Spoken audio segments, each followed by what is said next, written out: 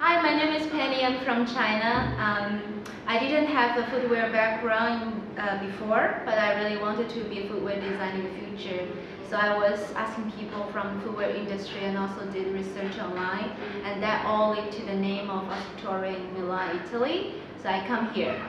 I started a course of pattern making where I learned about how to make patterns for a variety of footwears, and it really gives me a solid understanding of the structures of footwears and it's very crucial to make a good pair of shoes.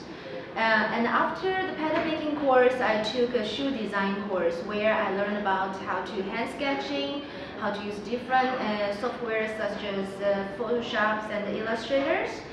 And also I learned about fashion marketing and brand positioning.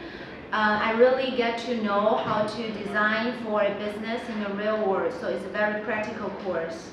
And last but not least, I took a shoemaking course, and as you can see, these are the prototypes I made for shoemaking course. It's a very interesting and hands-on course where you learn how to make different types of shoes from stitching to lasting and finishing.